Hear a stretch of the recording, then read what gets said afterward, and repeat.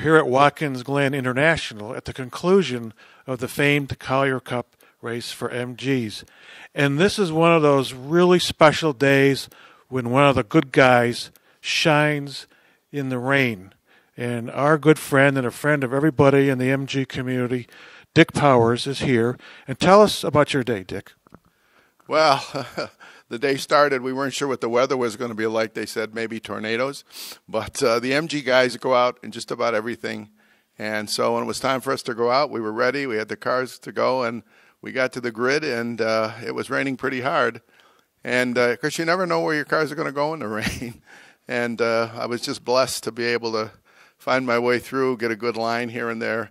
Had some great races. I got to thank a number of my MGA friends for letting me get by and stay in front for a while. So it was a great day.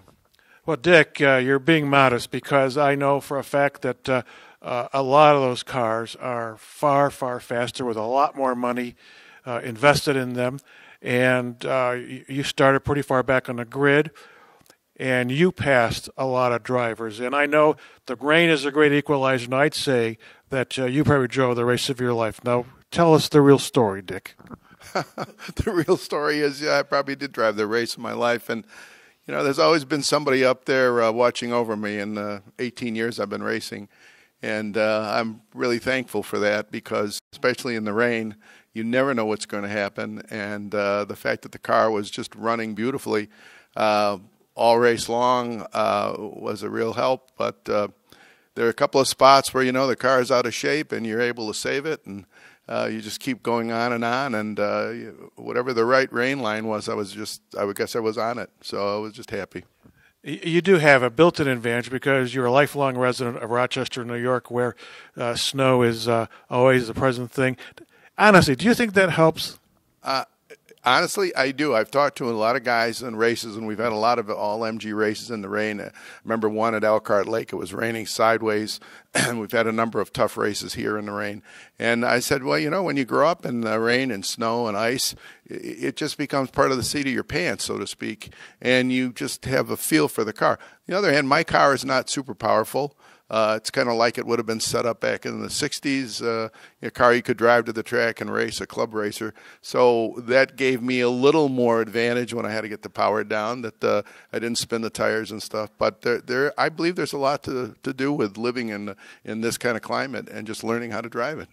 Well, but also, too, Dick, to your credit, you drove consistently. You've always been a consistent driver and smooth, and I don't recall you ever having an off-track incident or an incident with anybody else, so your record is spotless.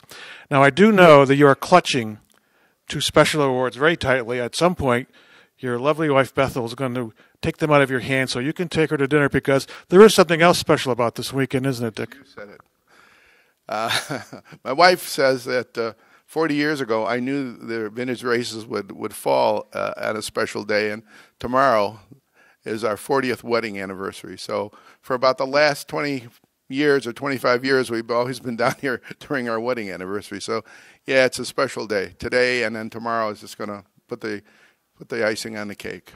And I'm hoping tomorrow night you'll be at Seneca Lodge with one of these or both of these beautiful trophies filled with adult beverages for your closest friends. But we do need to discuss, first of all, the trophy in your left hand. Tell us what it's all about.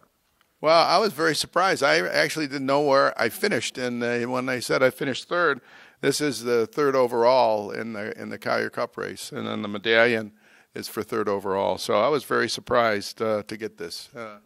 It's really it's wonderful. That is fantastic. It honestly is. And then a larger trophy there looks like it has a bit of history to it. Could you tell us about the trophy and what it means to you? Trophy means a lot to me because Sherm Decker and Bob Bucher, if you're an MGA racer, and I hope I can hold it together here, if you're an MGA racer, these guys set the bar very high back in the 50s.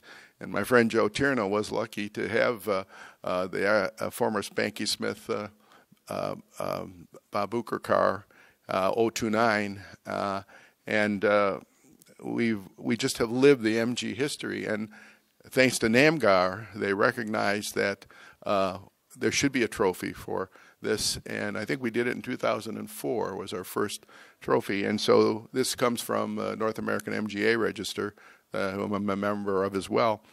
And when you get into the history of MGA's racing here at the Glen, the trophy says it all. I mean, it's just tough. And the names that are on here, I'm just, again, blessed to be on this trophy with some of these guys who I've always looked up to, especially Joe. Well, I don't know about that last comment, but I would say that anybody watching this will really get a good sense of what vintage racing is all about. It's about passion, love of the sport. There's no money. The only money is the money you're spending, and it's very expensive to do. There's no upward ladder. It's just, especially of all the vintage racers, I firmly believe that the MG people really have their act together.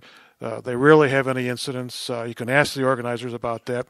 And, wow. Well, now, Dick, you're coming up on your 20th anniversary of racing. Yeah, well, you got 2 years to plan for your 20th anniversary. Now, I know you've been to Laguna Seca, Sebring. Sebring 3 times. We were there because it was also an MGA event, anniversary of the 50th anniversary of the last factory built MGAs. So we had great racing down there. As I said years ago, I raced at Elkhart Lake as well.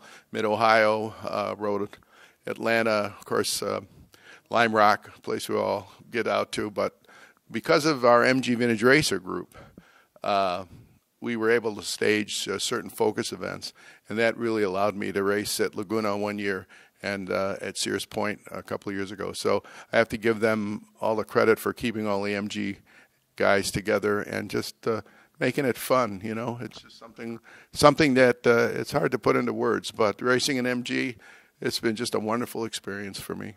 Well, and you're one of the guys that holds it all together by your example, by the way you live and your attitude towards racing. And are there any parting comments you'd like to make? No, I guess. Just remember, it's your 40th anniversary. I know. I was just going to say, as wonderful as it is having, this kind of blessings that come in the race car, I've been blessed because my wife has put up with me doing this all these years, and I'm so happy that she could be here for this day. Thank you. Well, that's fantastic. And now our cameraman, Gordy Rustin, is going to put some film in the camera, and we're going to do it for real. Okay.